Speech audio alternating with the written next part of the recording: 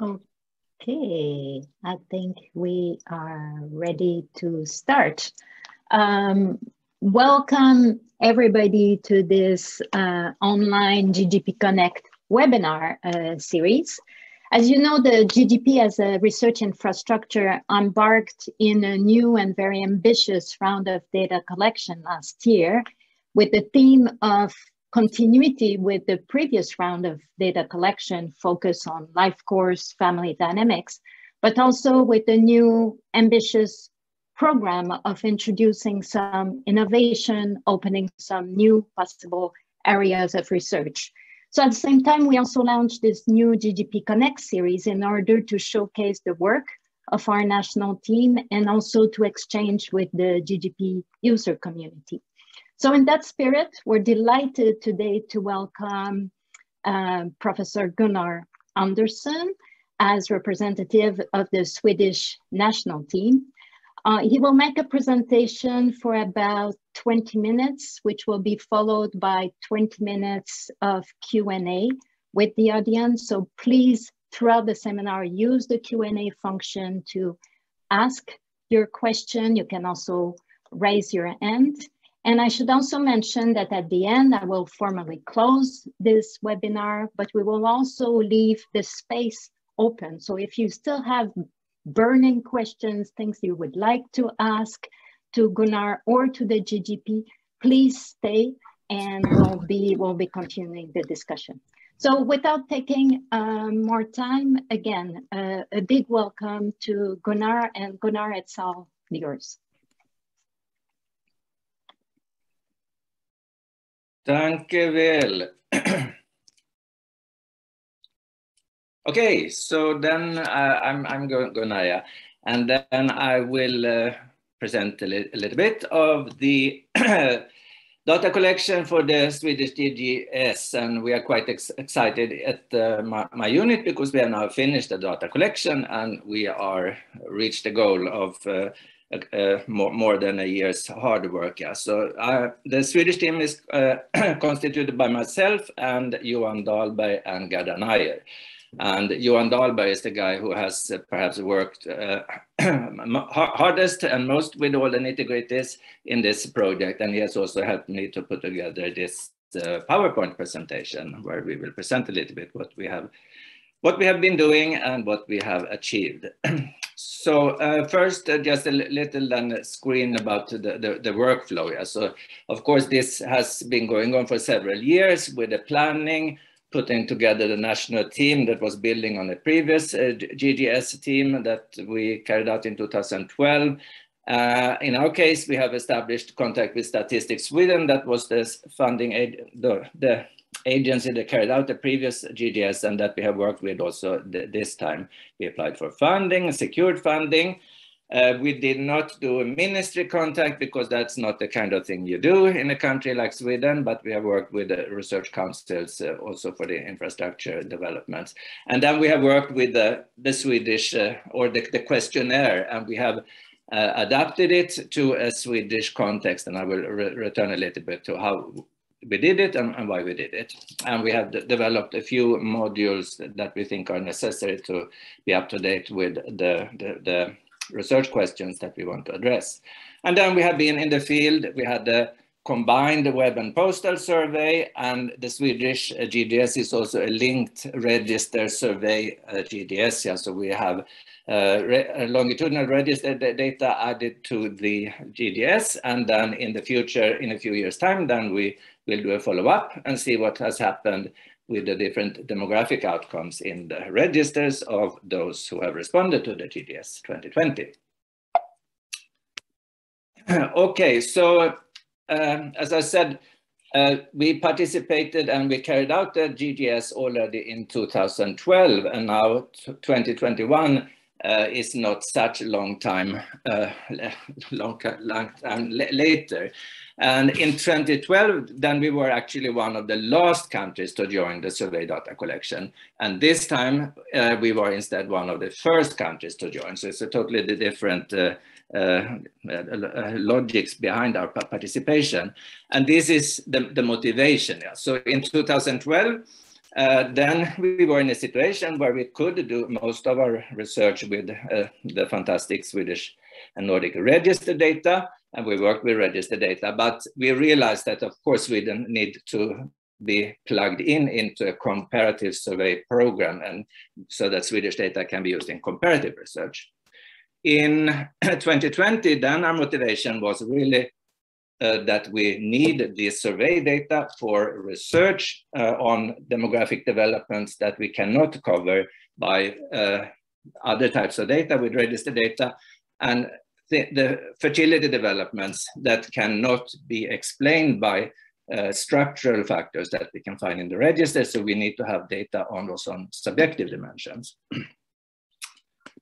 And that led to us making a little bit of adaptations to the Swedish GDS. We were not encouraged to do this by the team in Holland, but we still thought that we had to do this. Yeah. So we did some shortenings of the standard questionnaire. We removed questions that we thought were of tangential interest. And this we could do because we already have the 2012 version available. So those of you who are interested in those questions that we did not cover this time, you can use the 2012 version and you will have all this data available there. And we thought we didn't have to repeat everything this time.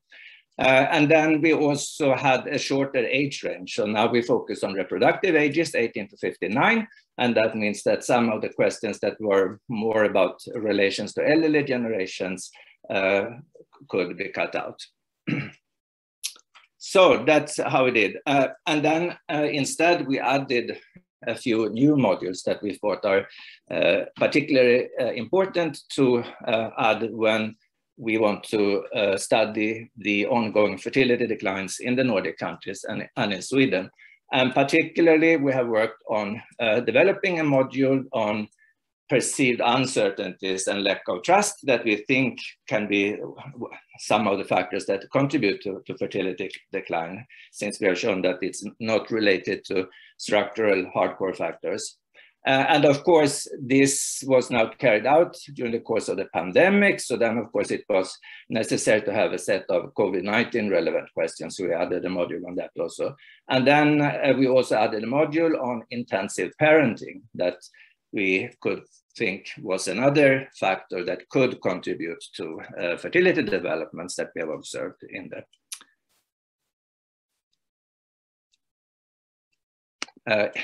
last period. Let me see. Okay, so here is a little bit then that Johan put together, a little bit estimation of how much we have cut in the different sections. So these are the different modules in the GDS.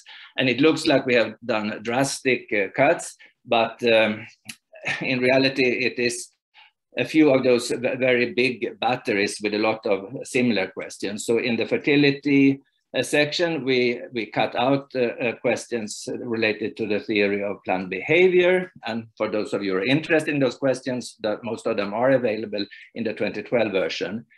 In the household section, we cut out a lot of questions on who does what in terms of household work in the household. And again, you can then refer to the old questionnaire if you're interested in this. And in the income section, there we cut out a lot of questions on whether you can afford to eat chicken and wear shoes, and the entire batteries where these kind of questions were that we thought were not so relevant for the Swedish context and which are available in the previous GDS. And then here we have a little bit where we have added a new section, and here's the number of questions. So mostly in the well-being and in the attitude sections where we had then questions on trust in institution, on intensive parenting and different risk factors in society and the COVID questions. And on top of this, then we have also add retrospective histories on labor market attachment that comes from the population registers, but that we didn't add in this diagram. So here just a little what we did in the last year. So 2019, then we secured the funding from the Riksbankens Jubileumsfond, which is the funny name of the agency that have paid for our survey participation, and it is a web survey, so it's not extremely expensive compared to the previous GGS that we did. And of course, the application was done in 2018. But then we started early 2020. We established contact with Statistics Sweden as our field agency, as we worked with them in the previous GGS, and we had very good experience working with them. And then we also made a support letter to the S3 applications of the GGP team for on the European level Swedish support letter. We worked with the translations of the different English and Swedish questionnaires with questions from previous and from new survey items that they are available in both languages, and shortening the survey items just as I described. And then in the spring 2020, then it was the first wave of the COVID-19 pandemic hit. Yeah, right now the mood is perhaps a little bit relaxed, but at that time it was quite tense. And then we really had to take consideration the timing when we should put the survey into the field. Yeah. So because if the survey is about uncertainty things and a little bit worries about the future and so on, then you cannot post a survey when people are sitting at home and panicking and having maximum uncertainty. So then that means that we delayed a little bit our schedule of when to go into the field. So we finalized the new survey items, sometimes referred to as a Nordic module, and these uncertainty survey questions, they are also available as a GGP working paper and as an optional module in the standard GGP program. During the fall, in October, we got a technical report on the survey items, the questions that we post in Swedish language from Statistics Sweden, with really good input on the feasibility of questions and how you could formulate them, in which order you can take them, and so on, which also led to modifications. And they also thought that we had a far too long survey for a web version, so that made us to cut down a little bit more on the survey items. We had to do an application to the Swedish Ethical Review Board that was turned into a new review agency, and this agency had to show that they are necessary, so they cause a lot of problems for all kinds of applications, and we were also got caught with some iterations whether we could do the GGS and ask all the questions that we wanted to ask. Okay, and then we did the user and service agreements with the GGP team in Den Haag, and then we finalized the contract with Statistics Sweden, which we then signed in January 2021. And at that time, we decided that we should also include an extra immigrant sample in the Swedish GGS, and that is because we had several migration projects that wanted to support additional samples on immigrants. And then we decided to do this since we got then additional in-house funding to do this. So here is a little bit on how the sample looked like. So we had a non-stratified random sample this time. In 2012, we had a stratified random sample, but now we decided to have a non-stratified and have the entire population as the basis for the sampling. And that is done through the excellent population register of Sweden. In 2012, we had 18,000 individuals in our sample at ages 18 to 79, and we got a response rate of 54% that we were quite disappointed with. And then we were still then got a hint from Statistics Sweden that maybe we shouldn't expect more than 30% of our responses. So then we increased the sample to 30,000 at ages 18 to 59 to still be sure that we get enough of final respondents to have something to work with. And we added then the immigrant subsample to the business. And that we did by focusing on the 5 biggest immigrant groups at the age ranges 18 to 59 in Sweden, which are, okay, I'll show that in the next slide. Yeah. So we continued with the revisions to the Swedish Ethical Review Agency, who complained that we could not ask respondents questions about the partner. And then we had to tell which legal paragraphs that would make this possible. And then we found out the legal paragraphs, and then we passed through the ethical review board.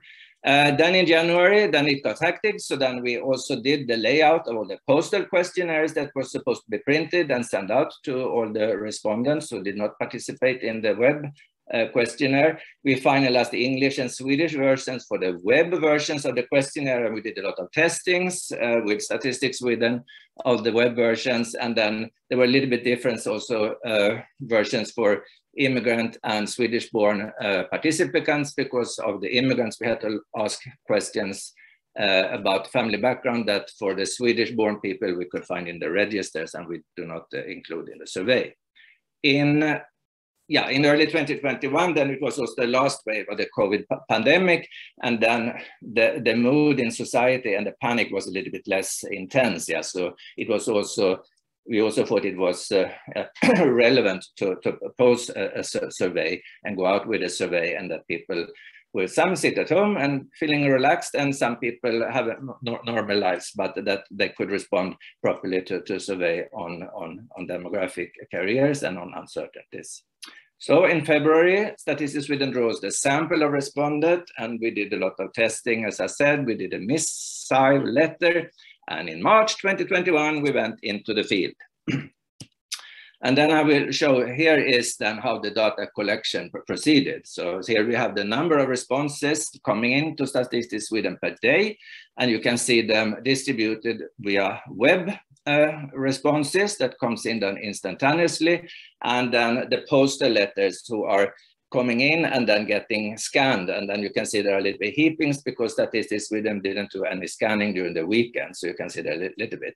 So the first letter was sent out 16th of March, and you can see that there was then a reaction.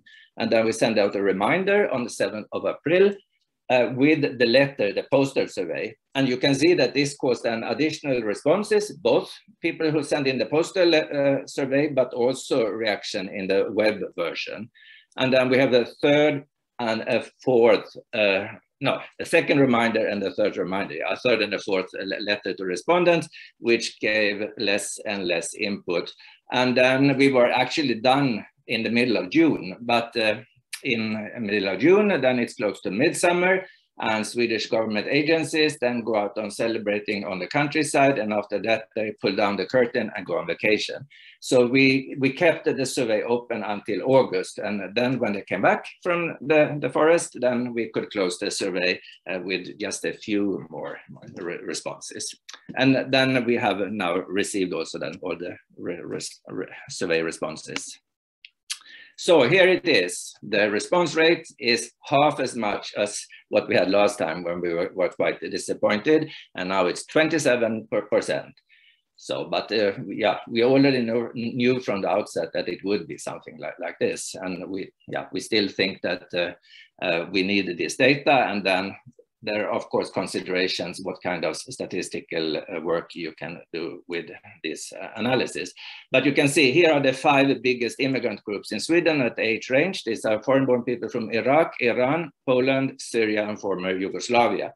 And there you see that the response rates are even lower. So for those who have been in Sweden quite some time, it's about half as much as for the Swedish-born, and for the most newly arrived groups from Iraq and Syria, it's even half of that, yeah. And here, Statistics Sweden has not even calculated weights, and it's really a question what one can do with this survey responses. But that is up to the migration researchers who have ordered to the data to evaluate.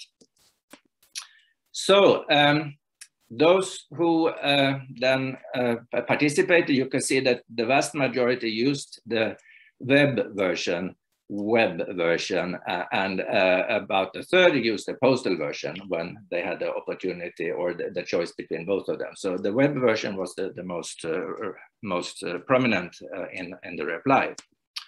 For those who use the web, we can also see what kind of web devices were used. So about 2/3 used a desk and a laptop. So that was a little bit more. I thought that more people would use the smartphone. About a third used the smartphone.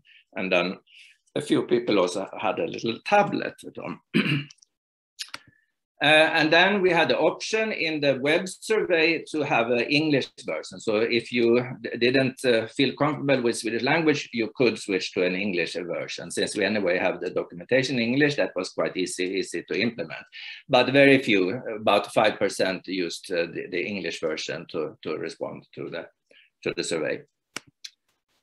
And then a little bit more on the non-response patterns, because the level is not satisfactory. Of course, it was not even satisfactory 54, and that has been a declining trend ever since, when it's declined from 90 to 80% response rates. People were shocked, and now it's down to super low levels. But then we can still look on the who did and who did not respond. And here we can see that there's a very strong gradient with education.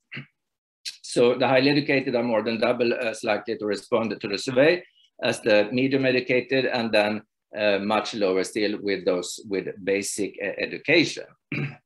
There was no differential between different parts of Sweden, so it's not that the big city people were less willing to participate. But as we already saw, there's a huge effect also of country of origin. So the Swedish-born are much more likely, then it's less likely to respond if you're coming from other Nordic countries, about half as much if you come from another European country, and even less if you come from outside of Europe. And then we also have the age pattern that we know, that the more elderly people are more likely to respond, except for the very youngest age groups who still live in the parental home, where probably the parents tell the children to reply to the survey. And then, of course, now we have cut out the oldest respondents. So that is also helps to reduce the overall response rates as if we compare to 2012, where there were more pensioners, and the pensioners are happy to respond. Okay, and we also have the gender differences. So this type of survey that is about family relations is more attractive to women, or women are more cooperative, no matter what the topic is. That is a bit unclear. So yeah, I just want to compare this with the response patterns to the previous survey that we have in 2012. And more or less, the patterns are the same. The yellow bars are how it looked in 2012, which is interesting. So of course, the response rate is much lower, but the patterns in non-response is similar. They come out a little bit stronger in 2020 than in 2012, of course, because the non-response behavior is much stronger, but otherwise it is similar. And the educational gradient, for example, could be interesting because in the previous version, they were interviewers at Statistics Sweden to help guide the people through the interview. And here wasn't self-administered, so you could think that the effect of education would be even stronger, but it's only a little bit stronger, and it is very similar to that pattern. Okay, yeah, I already said there is not so much regional variation. So most regions are the same, and there are no big differences between the big cities, Stockholm, Göteborg, Malmö, and rest of Sweden. But here are two outliers, Gävleborg and Gotland, but still not super outliers. Here is a little bit distribution on the codes for the questions with non-response. So what type of questions that did not have a non-response within the survey for those who participated in the survey. So we also did a little bit another analysis of that. And here it shows then what type of questions, and the bars in green that have between 5 and 15% internal non-response, it is almost all of them are about timing of events, when different demographic events occurred. So year and months of the first cohabiting union, year and months of the dissolution of the first cohabiting unions, and this kind of things. These are questions that have higher non-response. The three blue bars are the only one with substance questions. So that was a little bit about helping child with homework. And the questions 110 and 111 is about your current activity for those who are unemployed or students. And some of those might think that this question was a little bit strange, but only 5%. So this is a little bit overview of the wave one. Here is the blue dot. That's where we did the survey 2021. And then we have already collected data on economic indicators, domestic migration, demographic events prior to the survey, up to the survey. And then the green lines here are the updates that we will do in 5 years' time, when we will do a follow-up on the demographic events in 2016. And then we can also follow up on economic and demographic indicators of the type that we can measure in the registers. So I'm almost reaching the end of the presentation in case Anne is starting to get nervous. But I just want to show here a little bit the distribution of the source of survey and register data, because one of the advantages with our survey is that we can reduce the questionnaire by pulling out some of the information from the population registers. And this is particularly the case for, of course, the demographic histories and the demographic background. Also with generations, the birth dates of parents, of the siblings, grandparents, and all these kind of things. And also a lot of the income questions where we have information on type of income in the different years. So now we do a little happy end here by if people are distressed about the response rates, but then Johan has done a little bit of data evaluations where we have looked on some variables that are collected from the GGS 2020.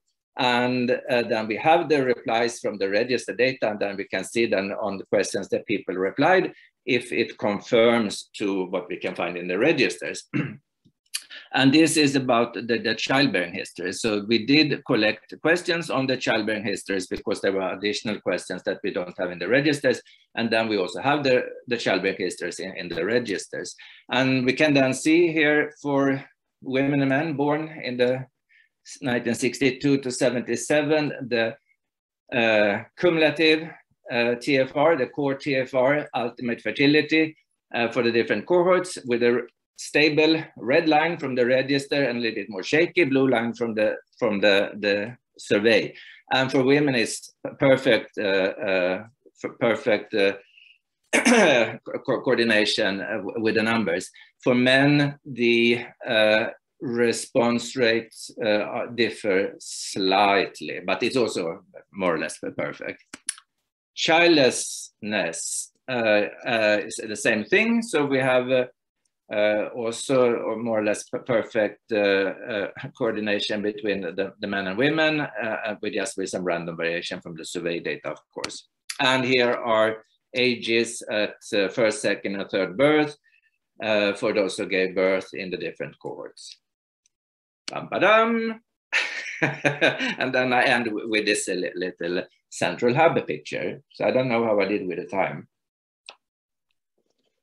Thank you very much, Gunnar, for this presentation. We were really eager to learn about what your team had been doing. So let me turn to the audience. Remind them that there's different ways you can now ask a question. You can do so through the Q&A, and I can read them, or you can raise your hands, and then we can allow you to ask your questions. So we have currently close to 40 people in the audience. So who would like to ask questions? Because I don't see any in the Q&A at the moment. Okay. There's a question from Brianna Perilli-Harris from Southampton, Gunnar, who's asking, do you know why so many people wanted to use the postal survey rather than just answering on the web? Yeah, well, I would say why so many people used the web instead of using the postal survey. So the blue one are the web, and most people use the web. And then on the 7th of April, then we send out a letter with the postal survey and then get it all on paper. And you can see that the reaction is still, it's not that all of them fill in the paper version. So maybe half of them fill in the paper version, and and half of them discovered that there is a web version. So, and if I would start fiddling on the web, then I would probably be more happy to have the paper version. We have a nice printout. It look very you have a good overview, and I would fill in and I would send it in. So. Thanks. I'll continue here about the your postal survey, which seems to have attracted some question, Gunnar. So there's a question here coming from Olga Maslovskaya, asking, you mentioned that you shortened the questionnaire. How many pages actually was the paper questionnaire? It was still tons of pages. Johan, do you remember, was it? Are you there? No, it was still, yeah, I don't remember, could it be 40 or so, but it was still a heavy book, and that is one of the comments of the survey unit of Statistics Sweden, that this was far longer than they have ever seen. But still, it is less massive on paper than clicking on the different the web versions. So I had a feeling. Okay. But Johan, you can also, if you're there, or if 28 pages. 28. Okay, good. 28. Yeah, that was the story. I knew it was something ending in 8. So there's now a few questions about the web itself. So I'll take two at the same time. One comes from Isabella Buber-Enser from Vienna, who is asking about do you have any information about the mean duration of the web survey, and to which extent people would stop and return later? So that's one set of questions. Another question from Louisa Fadel from Belgium, asking if any kind of incentives were money incentives, for example, were used to try to encourage people to participate in the survey. So can you take these two questions? Absolutely. So yes, yes. No, the question is no. The information on the length of the survey, start time and end time, it was supposed to be, but that had been corrupted. So we don't have information on how long people were spending on filling out the survey. And that what comes in is those who have participated the full survey, and then the last question is that you send it in. So that's what we have in here, but we don't have information on long pauses and how that worked. Yeah. And the question on incentives, we did not use any incentives. So there we relied on the advice of Statistics Sweden that was saying that incentives doesn't give any additional impact, so it's not worth it in the Swedish case. Yeah. There is another big survey program where they're also worried about survey response rates, and they decided to go in at the late stage to give incentives and try to pay people to participate in the survey, but then it's really huge incentives, so like a daily salary or something, and that was nothing that we had in our budget, or we were even considering. Thanks. I'll again take two questions, Gunnar. One is about, you mentioned that different devices were used in different modes, but you didn't say anything about whether or not it produced massive difference in terms of item non-response. So that's one question. And a bit related to that, you showed that there was high item non-response rate when it came to date question. And the question here coming from Milan Boucher-Valla from INED, asking to which extent it was a misunderstanding of how to enter the dates in the CAWI interface. Mm-hmm. Okay, no, so it was not a misunderstanding of how to enter the dates, yeah, because we had designed the survey and put it to the Swedish logics. If we had used the the standard logics of the GGP, but then people would have got confused, yeah. And the people in Sweden are, yeah, where any country are used to make the dates in their own logics, and we used the logic, so that was not an issue. It's just the remembering. If you had tons of cohabiting relationships 20 years ago, how can you remember when this began or stopped? So it was remembering, and we don't know the differences between the devices, but that we can look a little bit more into. But I don't think that makes any difference, because it is really about remembering dates. And you can also see that those questions that are a little bit more like cohabiting unions are a little bit less remembering than childbirth and these kind of things, where people do remember. Thanks. The other question is about completed or non-completed questionnaire. So the information you have provided today, are these people who have completed entirely the questionnaire, or did you include some partial completion? And specifically, was there any specific point in the questionnaire where you can see that there are big breakoffs? No, that we cannot yet see. So what you have in front of you right now, these are people who are sending in the entire survey, and then the sending in is the last question of the survey. So they have completed the survey, and then they send it in. So those who gave up somewhere and never send it in, for those we don't have any data.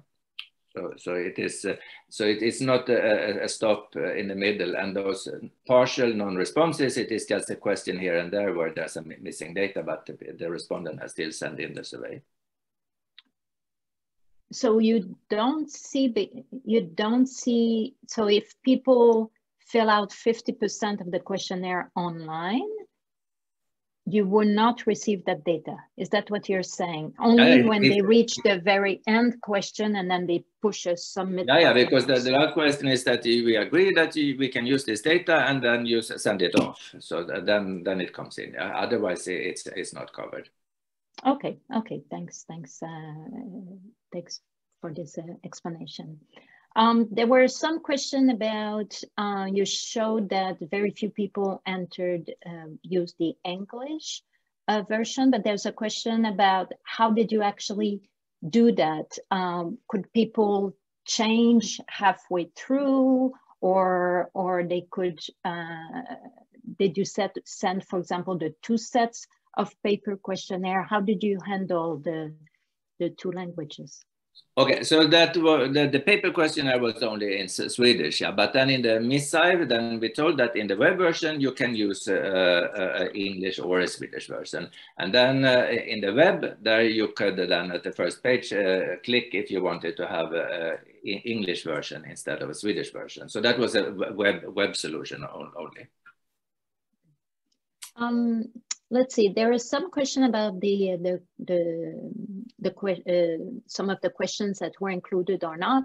Do you question on the personality? The big 5 questions, were they there? That comes from they disappeared. They were in our internal work until the very last stages when we had to cut out a little bit extra. So the big 5 disappeared. Okay. There's a question about whether or not you already know if the people who answered the postal questionnaire had different demographic characteristics than the web people. No, that we don't know yet. Yeah, that we can look into. Okay, good. There's a question in the chat, and more to us, as to whether or not we will make the recording and slide available. The presentation indeed is being recorded and will be made available soon on the GGP website, just like the other webinar that we're having so far. So let's see, I'm monitoring here. Am I forgetting something? Anybody who thinks that I'm forgetting a question? There's a few minutes to add something else. Yes, there's something else coming here. A very interesting question, Gunnar, from a colleague from Statistics Canada, Pascal Beaupré. the question. If you had to redo right now the GGP Sweden, what would you change? No, I don't think we would change anything. Of course, we wouldn't do the immigrant subsample since the response rates were so extremely low. But the additional cost to do the immigrant samples were not so huge, yeah, because if we already set up the whole system, then it only amounts to sending out letters which cost a couple of dollars per letter. So, but still. That effort didn't pay off given the super low response rates. And then during normal circumstances, I would maybe have panicking and thinking that it's not worth to do a survey at all. But as I said in the beginning, we need a survey with subjective questions in order to understand what is going on, and we cannot rely on other data sources. So. But otherwise, we wouldn't do things differently. Good. If I can ask maybe one of the last question here, Gunnar, you nicely outlined the timetable you have followed. You didn't say anything about the next step. So basically, we're curious, GGP community, what sort of, when are you planning to, for example, I suspect there'll be some technical reports, including some of the data quality issues that you have started to explore here. So when can we as user community expect to hear a bit more about the data quality? And how about the data release? What's your expectation here? When will you share the data with the community? Johan, you want to respond? I think we're aiming for by the end of the year. Yeah. So yeah, we are already quite well on track. So the data are in-house. And yeah, we knew since we did a survey, the same people did this kind of reports only less than 10 years ago. Then we know how to do this kind of things. So it will be quite standardized. So it shouldn't take too long time. Great. Well, thank you for that, Gunnar, and Johan was also present. This is very exciting. It will add at the same time it will provide really new up-to-date information, as I said at the beginning, also on new topics that we had not explored so far in the GGP. At the same time, it will represent some challenge for the GGP community. The issue of low response rate and understanding what really the impact is on the data. So we look forward to hearing more from you, and of course for the GGP community, we'll keep you up to date as to any new technical report or new data release that will come up. But on that, a big thank you to Gunnar and Johan, and also to Micah from the GGP Hub for having organized this. So thank you very much. And as I said, if you want to stay online, please do so. We will now stop the recording, but we will keep the channel open so that if you want to continue the discussion for a few minutes with the presenter. So on that, thank you very much. Stay tuned for our next webinar in about a month from now.